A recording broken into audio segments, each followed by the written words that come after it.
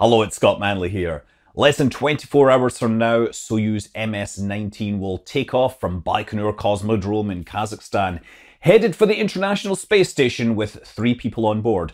Cosmonaut Anton Skaplerov, Klim Shipenko, the movie director, and Yulia Perselid, actress. Yes, they're going to be shooting a movie in space, and this is quite a surprise because a year ago this was not really on the cards. So, they're going to spend 2 weeks on the International Space Station shooting scenes for the movie, and then they're going to return on board Soyuz MS-18, which took off in April with cosmonaut Oleg Novitsky, Peter Dubrov, and astronaut Mark van der Hey.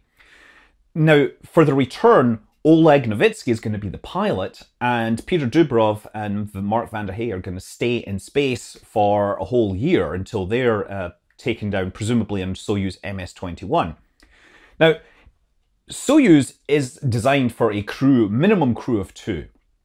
It's never been flown with 2 passengers, and so they've been making changes to the flight checklists, and I think there's some changes to the control panel, or at least software in the control panel, to allow a single pilot to operate it. Normally you would have the commander in the center and the flight engineer on the left performing most of the flight duties, and on the right side that was the location of the passenger, which may have to do something, but generally were not needed to fly the spacecraft.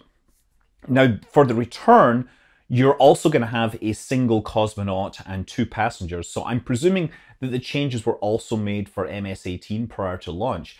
And Soyuz MS-20, that's also going up with the same configuration. It's going to be flying in December with a cosmonaut and space tourist Yasuaki Maezawa, the guy that of course made a big splash with Dear Moon, and his photographer for his Instagram. They're going to be flying up for an actual dedicated tourist mission with no crew rotation.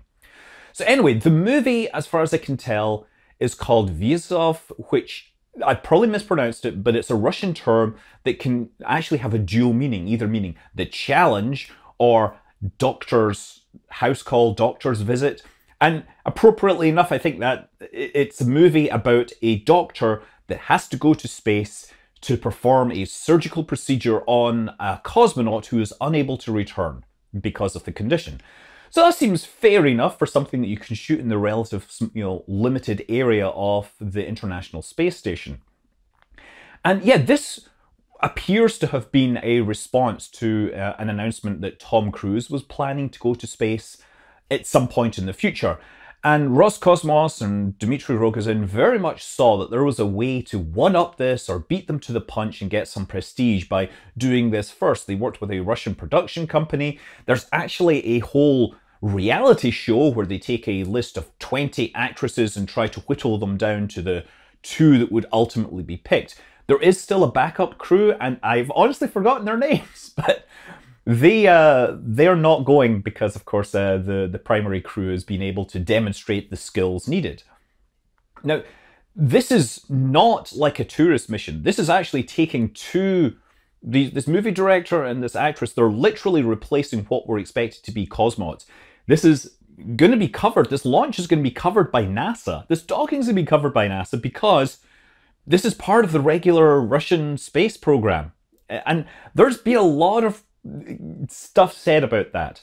I believe that Sergei Krikalev had a lot to say. He was fired, actually, for protesting this change. And he was later reinstated because of protests by fellow cosmonauts. But yeah, Dmitry Rogozin has been saying, well, this is us demonstrating a faster training schedule, the ability to get people into spacecraft faster with less training. And it's not like there is no training going on. They're going to have to be able to operate in certain emergency situations. It is interesting that right now, or recently, there's been laws passed in Russia which would actually make this kind of discussion of internal dissent in the space program possibly illegal to report on. There's a new foreign agent law which has been expanded to the point that basically means talking about almost anything related to space could get you into trouble. And since it's a law that's open to interpretation, you know that it can be used in ways to silence discussion. The Moscow Times very specifically said that there was all sorts of corruption and money wasted on the building of the Vostochny Cosmodrome, like $150 million has gone missing. And this law would actually make it illegal for the Moscow Times to discuss and investigate this. Anyway, that's a big problem for us space fans because, of course, I don't go to Russia. I don't have any specific contacts. I'm not going to Russian places. So I get all my information from people in Russia that are fans of the space program, that have been talking about the space program. And now they're not going to be able to do this out of fear of potentially getting arrested and charged on this. Anyway, the movie, look, it looks like they're going to be shooting about 45 minutes worth of footage in space. It's a fast 2-hour rendezvous to the space station, so I don't think they're going to be shooting any specific shots like inside the Soyuz. This will be all set up on the space station. Apparently there will be participation from some of the NASA astronauts as well as the Russian cosmonauts. And I'm presuming this means that they're going to be able to shoot in the international section of the space station because, hey, you know, the cupola's going to look pretty darn cool on a big screen. Although they say film, by the way, I'm pretty sure this will all be shot digitally because I don't think they've flown film up to the space station in a very long time. They did that back in the IMAX era.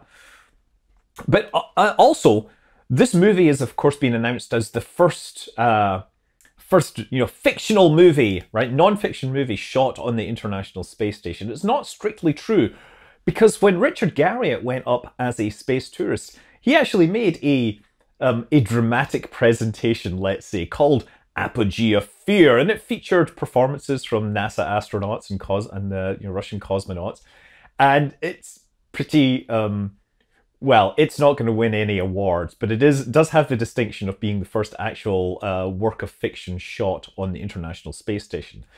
Now, what's also interesting is in the next month, while this film crew is in space, it sounds like William Shatner, Captain Kirk from Star Trek, is also going to be in space at the same time.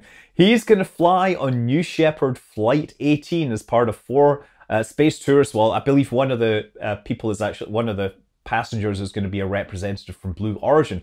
But this is, wow, yeah, he's going to be the oldest person to ever fly to space. This is Blue Origin just pushing up the age range with every flight. But yeah, William Shatner, Captain Kirk, crikey, that's going to be wild to see that happening.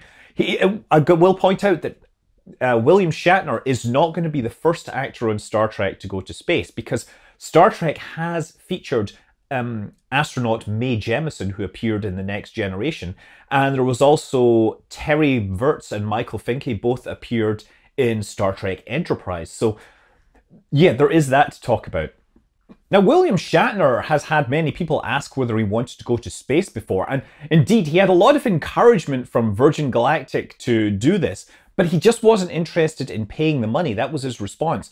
Now, apparently a film crew or documentary is footing the bill for this flight, so I guess he's going to actually go to space, so that's kind of cool. Star Trek, of course, has some really interesting plot lines, but there's a wild story in space that I just have to share with you. How about trading a vintage spaceship for the skull of a leader? Yeah, there's a Kazakh businessman called Davron Musa, and he has claimed ownership of Burya. This is the second Buran spacecraft that was being built to go to space. It never flew to space because the Buran program shut down. It was 95% complete. It had a lot of its hardware in there, and we've seen this. We know this because we've seen the interior because urban explorers have been exploring the building, and we've recently seen lots of footage from inside this spacecraft that was being built. Now, unfortunately, it also got vandalized. It had graffiti plastered over the side of it at one point. And frankly, there's a lot of concern about the state of the building it's in. So Burya is very important to Soviet space history, and by extension, Russian space history. There's a lot of people that would like to see this back and like to see it on display. And Davron Musa has wanted money for this in the past. He also has wanted to try to sell it to other collectors elsewhere, and it's all been held up in legal limbo. But now he claims that he's willing to return it to Russia in exchange for the skull of the last Kazakh Khan, right? There was a man named Kenessary Kazimov who has sort of emerged as a folk hero in Kazakhstan recently. This Khan led a sort of revolt against attempts by Russia to colonize the region in the 19th century. So he would be fighting back and leading people in revolution and defense of their homelands. And unfortunately, he eventually got caught. He was beheaded and the skull ended up in Russia somewhere. So it might sound like an odd deal given the unique nature of both these items. The thing is, it's not even clear really who owns it. There's a lot of legal arguments one way or another, and there has been some movement in the courts. But the thing is, there's a real danger that this building collapses and destroys the contents before this case could make it through the courts. And that would be an absolute tragedy. And frankly, if it was returned in exchange for the skull of a Khan, that would be one of the most metal stories in space antiquities ever. I would love to see that happen one way or another. Certainly it would be much better than the alternative of the Burya being destroyed. I'm Scott Manley. Fly safe.